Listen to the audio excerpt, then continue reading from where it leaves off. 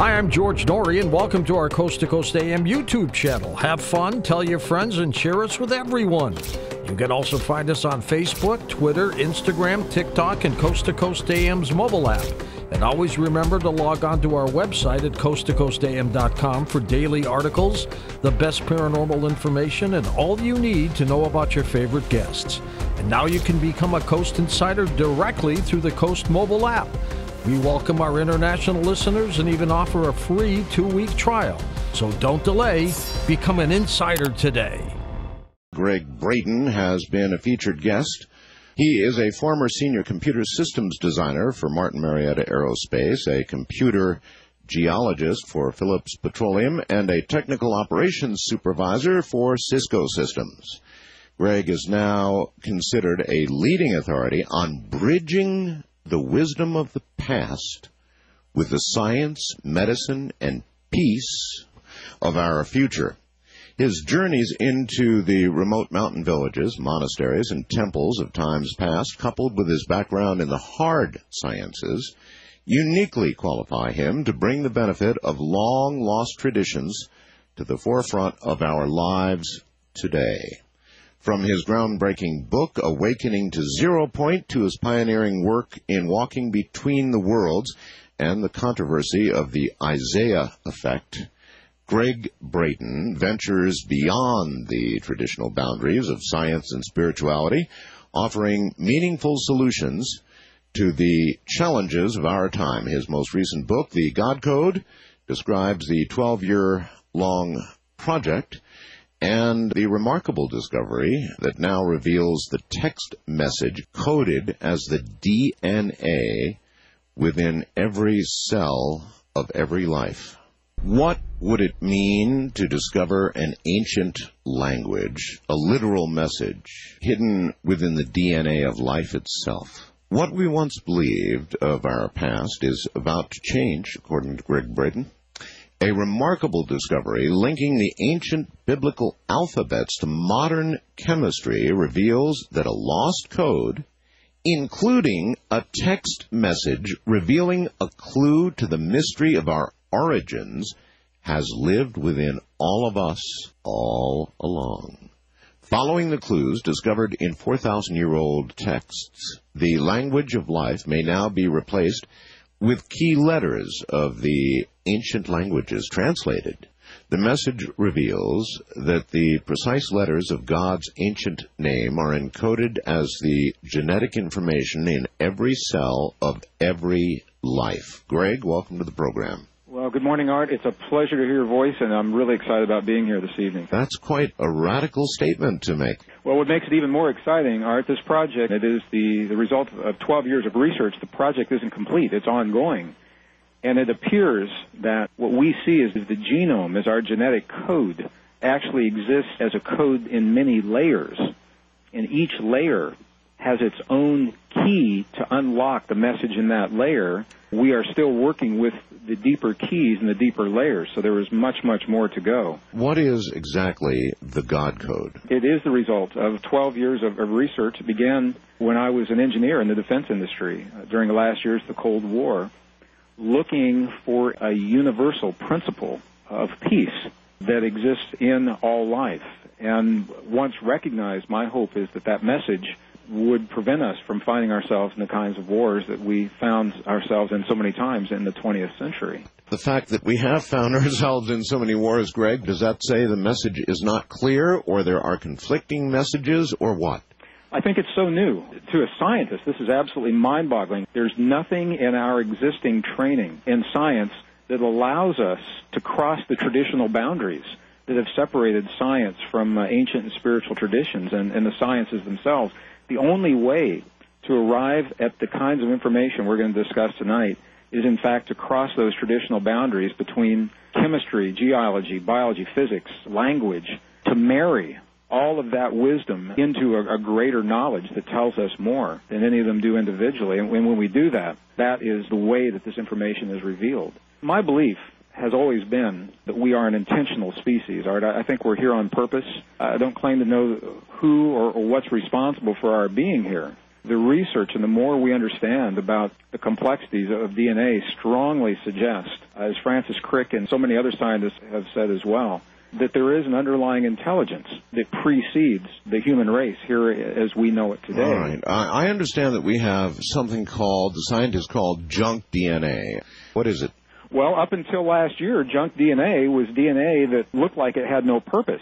The way that scientists would try to explain it away is they said they were vestiges of ancient DNA that we no longer use. Like the appendix. Sure, that was the best guess. As of 2004, however, some radical discoveries in the world of genetics showed not only is junk DNA not an appendage that we're no longer using, that it is actually through what we have called junk DNA that the instructions are coded for the rest of our DNA to do what it does.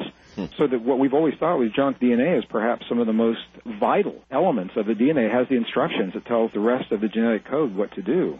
And somehow you found a message within the junk DNA. Well, right? It wasn't in the junk DNA. Coming from the place that I believe that we are here on purpose, I asked myself the question, if we aren't an intentional species, it makes tremendous sense to me that somewhere in our past we would have been left a clue that tells us that. And it makes very little sense that that clue would have been left on a temple wall or in a single text that could crumble over time. It made tremendous sense to look within the creation of life itself for that code. I would have to agree. It does make sense. Sure. This is in the late 1980s. We did not know about DNA then, certainly what we know now.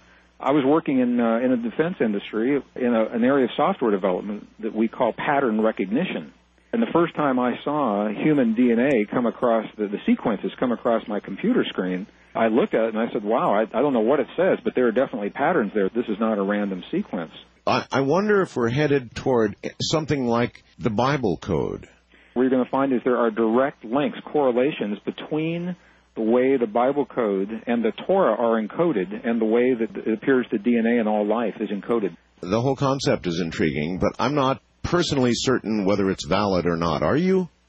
The jury's out on precisely why it works the way it works, Art, but what I have seen, the little that I have had the opportunity to work with the codes directly, in addition to reading what all the other researchers have found. And for listeners that may not be familiar with the Bible code, this is a code that is found only in the Torah, first 5 books of the Hebrew Bible and subsequently the Christian Old Testament. There is something about the way the Torah was written that makes it unique. It stands alone from any other text, and this code works only with the Torah. I interviewed Drosnin, and I must say he is very, very, very convincing. It seems way past chance probability, way past. Well, I think as with the code in our DNA, I believe the Bible code as we know it today is incomplete. I think we've only scratched the surface, and that is why the jury is still out. My sense is that as we go into the deeper message of the way the Bible code works, there will be less question as to whether or not it's an authentic code or not. And so the question, like as in the Bible code, when I had Drosnin on, I asked him this, and I'll ask you, what are the odds that this message has occurred by chance, as a coincidence of some sort of odd circumstances? I'm sure you've done the math, or somebody has, on what you found. Sure. Well, I asked myself that question as we begin to share what this code is saying tonight. The first time that the translation came back to me from the linguist who was helping with translate ancient languages, my next question is precisely, what are the chances?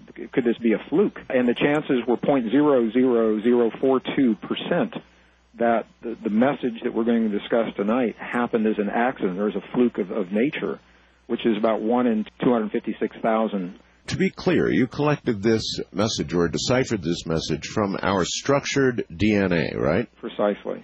Again, going back into my time in the aerospace industry, I didn't understand then what I now understand about DNA, and I began looking for this message the way I was trained as a scientist to look in the world around me. It led me on a journey into the temples and the tombs of Egypt and the monasteries and the highlands in central China, all through South America, Bolivia, Peru, the shamanic traditions all through the desert southwest and India and Nepal, looking as a scientist for the clues, and all of the clues simply said, stop looking out here. You're not going to find the answer to who you are in the world around you. They all said, look within. And I began to take that clue literally, and when I did, following the instructions that were left in a 4,000-year-old Hebrew text, marrying that with the best science of our time, that's how this translation came about. you're educated to look for patterns. When you looked at our DNA, what did you roughly see that made you say, yikes, there is a pattern there? Repetitive sequences, precisely the same repetitive sequences coming up again and again and again, separated by vast distances of other stuff that I still don't recognize. It's all about language. When we talk about cells, we typically think of cells as these spherical capsules of this sticky, gooey protoplasmic stuff. And each cell has 23 pairs or 46 chromosomes that are made of long strands of DNA that are made of shorter strands of genes. And right. That's the way we think about it. If we can use the following metaphor for our evening, it will help tremendously in visualizing how this works.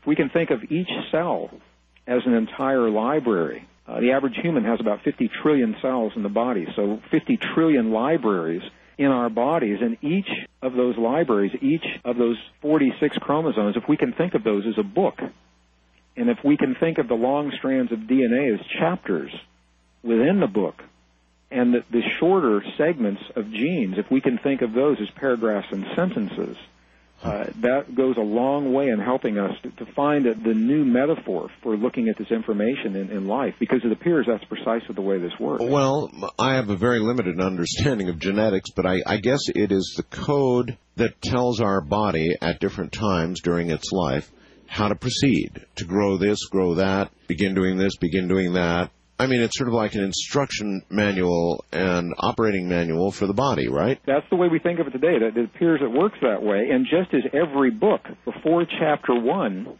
has a preface or a foreword or an introduction, it appears that our DNA has precisely the same thing. And it took 12 years to crack the code for the introduction. The introduction is what we're going to talk about tonight, and it's what this God code is all about.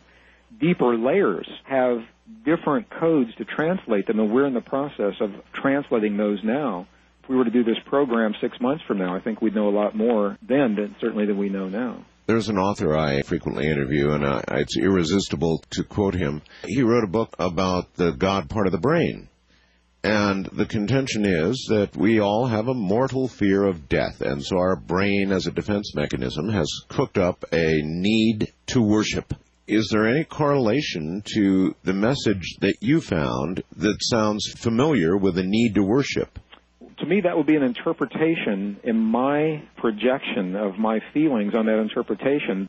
What is so powerful is that we don't have to believe anything. The evidence is there. There is an intelligent message encoded as the cells of life, and we can read it the way you read the text of a book or a newspaper, and for that to happen the way it has happened suggests strongly that we are part of something perhaps greater than we've ever imagined. How long is the message? The introduction into the cells of all life, it is a very brief message. How much have you actually found in there? You found this? Have you found more? The introduction has been found, validated, and confirmed by the experts, and I'm comfortable sharing that. The deeper layers of the message, until we can validate precisely everything that's happening, I feel responsibility to have that all confirmed and validated before, and we're still working on it. We simply don't know what all the deeper layers are saying to us. The introduction into the cells of all life, a single-cell amoeba to a blade of grass to the complexity of a human, at this topmost layer reads the same, and it literally reads as the words, God eternal within the body. And when we look at a strand of DNA, the topmost layer, we're literally looking at different combinations of those words of God within the body. It doesn't say who God is or where God came from, but one of the things that's so interesting is that the name of God that's encoded into the cells is precisely the same name that we find in 2,200-year-old texts. It is a Hebrew letter form, the Hebrew word Yah, or a version of Yahweh, is what we find. When we first did the translation, it's done through a mathematic code. Did you find anything in there that, using the same code, didn't make sense? I have not. It's interesting because the way this language is set up, and we haven't even really talked about how this code works. Well, let's talk about that. In other words, how precisely can DNA be read as text, as words? How does it work? It's interesting. Western science today, when we define life, we do it using elements from a periodic table. We call things like hydrogen, nitrogen, oxygen, carbon. And we use words to define those. And for each of those elements, we can also describe them with numbers. We've got all kinds of numbers, atomic weight, atomic mass, all kinds of things Sure. that we can use. It appears that ancient traditions did precisely the same thing 5,000 years ago. They described our world through words, and they had very precise numbers linked to the letters of the alphabets in the words. What has happened is over 5,000 years, the words changed, but the numbers never changed. So this research project, when I began looking into these ancient texts and into the traditions, it was an opportunity for me to follow their beliefs and see how they correlate to Western science, which in fact they do. So all we're doing is we're looking at the way Western science describes life with words and number. Ancient traditions describe life with word and number. The words changed, the numbers didn't. We're looking for numbers of hydrogen, nitrogen, oxygen, carbon, the stuff that DNA is made out of. Right. And we're looking for their equivalents in the alphabets of ancient languages and what are called the core or the root alphabets, such as Biblical Hebrew, ancient Arabic, Sanskrit, alphabets like that. So, those of us who don't quite get all this yet, how do you read a DNA strand as words? It has something to do with numbers. I've got that. Before we even get that far, I'm just going to make a statement. A lot of our live audiences are surprised by this next statement, and I had to research it pretty extensively when I was writing the book. I have yet to find a single language that does not fall into the category that we're about to describe here. All languages, ancient and modern, have always had mystical numbers linked to every letter of every alphabet. The numbers are precise. They're mysterious. Some of them are 5,000 years old. They never change, and we're not even sure where they came from. What we're beginning to understand, though, is that those numbers do, in fact, have a basis in what today we're calling the science of chemistry. That's a big, broad statement. How do you prove it? Sure, they're documented. I have yet to see from cuneiform to Egyptian hieroglyphs to Phoenician to Hebrew and Greek and Latin, even English. And there are books that document, people have spent entire lifetimes researching and documenting these mystical or hidden number equivalents for the ancient alphabets. There is a couple of books out there. One is entitled The Eastern Mysteries, another one The Western Mysteries, by a gentleman, David Allen Hulse, that has documented a number of these as well as others. There are other books out there. This tradition was very openly acknowledged and used prior to the advent of Western science about 400 years ago. And in the West, we began to negate those numeric values. People didn't in other cultures and other traditions. They still use them very actively today. And there are rules, very precise rules. In the 2nd century A.D., there was a list of 32 rules that describe precisely how these numbers may be used so that they're not haphazard, so that there is a precision, there's a science to using the numbers in ancient alphabets. And that comes from what text? It is called the 32 Rabbinical Rules of the science that we're speaking about is called gematria, Gematria, or gematria, or gematria, depending on what part of the world you're studying it from. And we documented this in the book. It's on the website as well. So I'm saying this so that we know that the use of numbers and letters interchangeably is nothing new. It's been used by many traditions, much of the world, for much of our history. 400 years, we've stopped using them. Granted. I agree with you. Sure. Certainly that's true. It's with that in mind when we go back and we're looking at the way ancient traditions, specifically traditions such as the Sefer Yetzirah, which were the mystical aspect of the Hebrew Kabbalah, the way it describes the creation of our world and the universe and life using these letter-number combinations, and then other traditions doing the same thing. It's in looking at the links between those letters and those numbers and being able to link those numbers into the periodic table of elements as we describe them today. This message that you've deciphered again, God eternal within the body. Mm-hmm. We, of course, cannot know if that was placed there by God or by our creators, who could be separate but still referencing some greater power. This is what's so important. We don't know who God is. It doesn't tell us who God is or where God came from. At the very least, what this message says to us, at the very least, it says that we're here on purpose. There's an intentionality underlying the structure of DNA and life as we know it. Number one. Number two, it says that all life that shares that message has a common heritage. So we find bacteria on the surface of Mars or, in the craters of the moon, and it also reads God within the body. Oh, you've confirmed that. No, I'm saying if we do, then it suggests that we have a common heritage. And number three, because we find this message in even the simplest forms of life, in the most ancient forms, it suggests that the intelligence responsible preceded those forms of life. I'm curious, Greg, if we get to Mars and we get a sample and we read it and it's not in there. If the code works the same and if the message reads differently, what it would suggest is that maybe we don't share that common heritage. If you were to come to this world, Art, from another world and you wanted to find out who these Earth people or what this Earth life is all about, and you didn't want to disturb them to do it, if you could look into the introduction into the cells of all life, and you could read God eternal within the body, and you say, oh, well, that's the way our DNA reads, then it says that we do, in fact, share a common heritage. If we end up finding some sort of microorganism in another world and it doesn't read the same or the code's different, we'll have to see what that code says to know precisely. Fascinating. But again, you're telling me that this message, God eternal within the body, was sequenced one after the other. It wasn't every fourth or fifth pick, but it was sequenced all together in convertible numbers to words. Precisely. When we speak about human DNA, or the DNA of what's called carbon-based life, that is, life as we typically recognize it here on Earth today, it is made of four DNA bases, that are represented by those letters that we see in all the science fiction movies, C, T, A, and G. There was even a movie that came out a few years ago called Gattaca, Gattaca. I saw it, yes. A genetic sequence of someone in our future. Those bases are literally made of the words God within the body, God eternal within the body. As we are looking at the way that DNA is sequenced, we're looking, it's not that the message is hidden in the DNA, it's that the DNA literally is the message.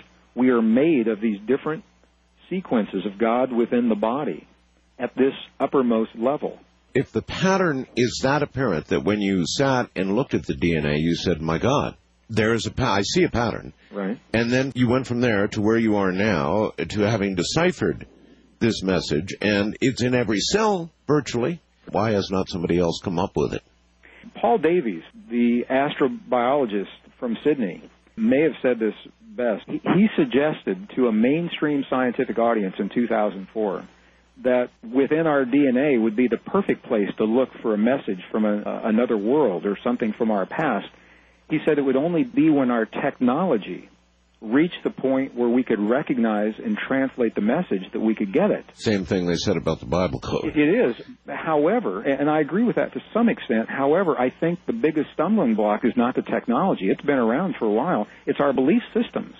And I think the answer to your question is why we didn't see this before. It's our beliefs.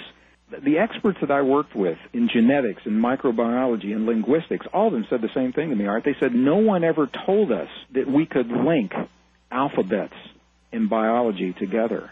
So we've never done it.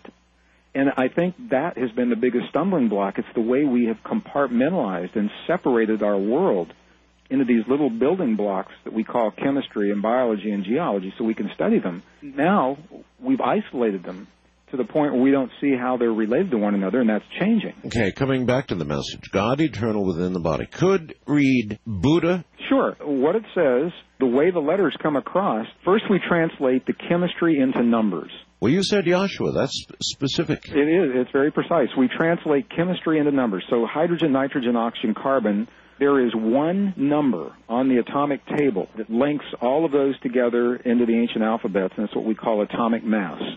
So we'll just step through this step by step. If we convert the elements of life, hydrogen, nitrogen, oxygen, carbon, into atomic mass numbers, and then we take those numbers and we apply the ancient rules of gematria, allowing us to convert those numbers into the digits. So hydrogen becomes a 1, nitrogen becomes a 5, oxygen becomes a 6, carbon becomes a 3. We literally go to the tables of the ancient alphabets and we match those numbers with the letters in the ancient alphabets. Mm-hmm. And the only letters that they will match with are the letters that end up spelling out God within the body. So it appears to be very intentional. the letters could have spelled out other words. They could have spelled out something like blue sky tomorrow or something like that that really didn't make any sense. But the fact that the letters spell words, number one, and the fact that the words put together have context and meaning adds even greater significance. It really couldn't be Buddha. From this perspective, it couldn't. When we're translating into the alphabets precede the tradition. So the alphabet, the Hebrew language, for example, the ancient Hebrew letters, precedes the tradition. Those of our listeners who are familiar with the text of the Kabbalah, there are 3 key books that make up what we call the Kabbalah today. 2 of them are very common, have been translated into English frequently, the Midrash and the Zohar. The 3rd book is so mystical, many scholars say don't even bother with it. It's too mystical to even make sense. There's a question here that I was supposed to ask you, which is, what does the message in ourselves mean to us collectively? Well, here's where I see a stumbling block. If it really says Yahshua, it may not mean anything to us collectively. Well, this is why I'm saying that the message and the alphabets precede the tradition. It says that the name of God that's encoded into the cells of life is spelled as Y-A-H, which is a form of Y-H-V-H or Yahweh. In the Hebrew tradition, however, the same name, you find Y-H. We've done some studies with this. It's common across the Native American traditions. It's common in the traditions of the Aboriginals. You find it running in the sound, Yah, as a sacred sound. In the Buddhist and the Hindu traditions, it appears to be almost a universal sound or a universal name. Collectively, it tells us we're here on purpose. We have to be, number one. Number 2, it says we're part of one another in all life that shares that name, even though we don't know precisely who or what that name means to us right now. And my sense is, as we go deeper into the code, if we had this conversation 6 months from now, I think the rest of the code is going to tell us more about who or what God within the body really means to us. How much code remains undecoded? Well, this is what's interesting, Art, because right now, while we don't know what the deeper layers say to us, I can tell you where the sentences begin and end, and there are literally hundreds and hundreds and hundreds of letters between the beginning and the end of the sentences.